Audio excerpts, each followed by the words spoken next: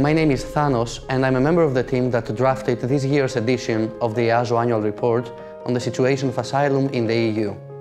One of the key findings that came out of the report this year is that the number of international protection cases pending at first instance is almost equal to the number of protection cases pending at second or higher instance.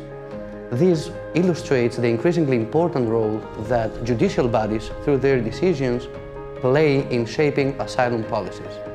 If you want to know more about asylum-related trends and how they shape asylum policies, please join us for the official launch of the annual report in Brussels on June 24th.